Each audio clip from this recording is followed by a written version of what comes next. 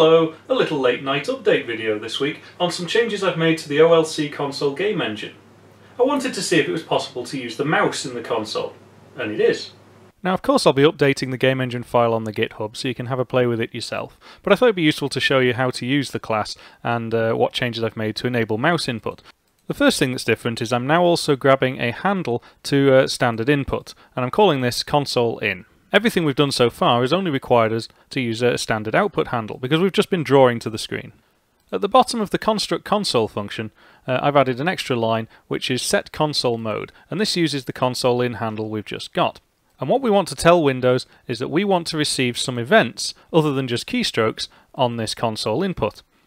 In this case, we need to enable extended flags, enable window input, and enable mouse input. Now, really we're not too interested in window input, that's to handle things like resizing. I'll look at that perhaps later on. And the enable extended flags was to overcome an annoying quirk with the default console loaded by Windows. If you've used the console game engine, you might know that if you've tried to select things with the mouse just to see what happens, it creates like a text selection box. This is absorbing all of the events that we want to receive, so we need to disable that. And that's exactly what this enable extended flags does. Oddly enough, it's called enable extended flags rather than disable extended flags. But the one we're interested in for this video is enable mouse input. Handling the mouse is done in the main game thread function. And this is the thread that gets started when you call the start function on your derived olcConsoleGameEngine.h console game engine application. You can see the game thread calls on user create, and then it does some stuff to set up some timers so we know what the frame rate is and it can calculate the elapsed time. And then we handle keyboard input, so the keyboard gets done first. And I'm not using the events, I'm reading the direct state of the keyboard. But we'll leave keys for now and have a look at the mouse. It turns out Windows very conveniently gives us some functions for handling these events. So the first one is get number of console input events that have occurred since the last time that we've called this function.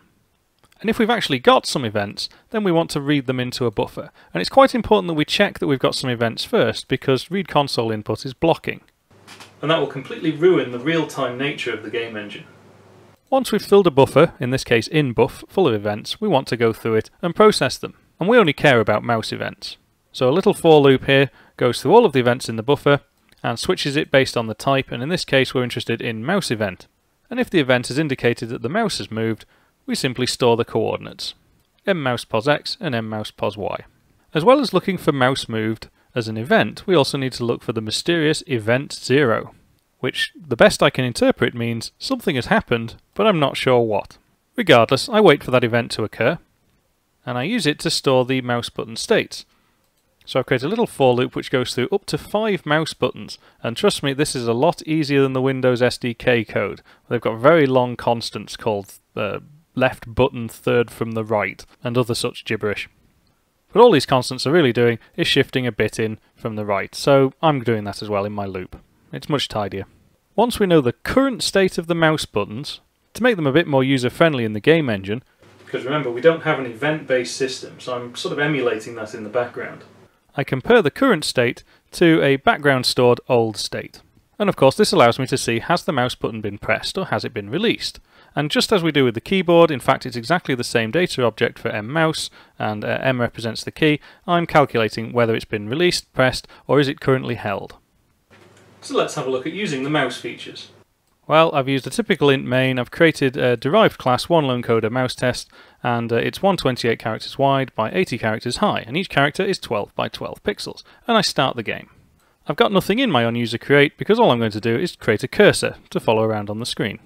And so in the onUserUpdate function, I choose to clear the screen, so I set it all to black, and I just use the mousePos variables directly, x and y. And when you call the draw function with no arguments, it just draws a white pixel. Let's take a look. Excellent! So I've got a nice big black background, and I've got a very visible white cursor. To check the status of mouse buttons, we treat it just like the keyboard. So in this case, if the mouse button 0, which is your left click, if that's held down, I'm going to draw a rectangle. Let's have a look. So I've got the cursor, and I'm pressing the button, and we get a big white rectangle. I'll release the button. There we go. Mouse buttons, easy.